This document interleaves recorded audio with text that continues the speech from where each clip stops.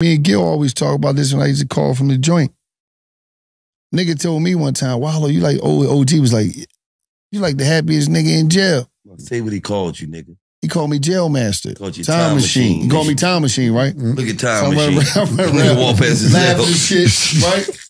You know what? The realest shit that I realized, I went to jail because of me.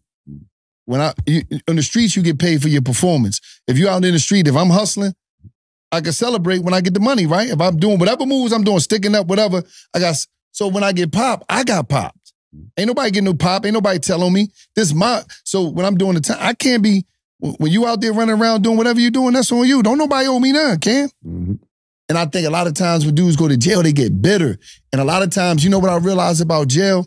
And that's why you never hear me talking no tough shit, try to glorify it in the wrong way. I try to tell boys. In the ghetto, dudes think because they went to jail, that make them realer than somebody else because they got caught. No, bro, you got caught. That's all it means.